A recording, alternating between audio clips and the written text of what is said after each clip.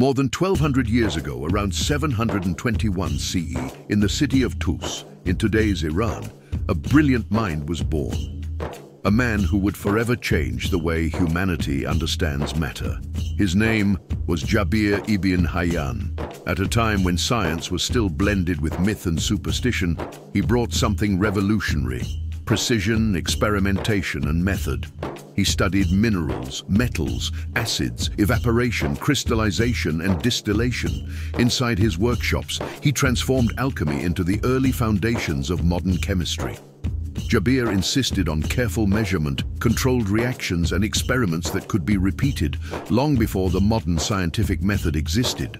His writings described processes like purification, isolation, and transformation of substances with a clarity that astonished later generations. For him, matter was a language, and chemistry was the key to unlocking its secrets. Jabir ibn Hayyan wasn't just an alchemist.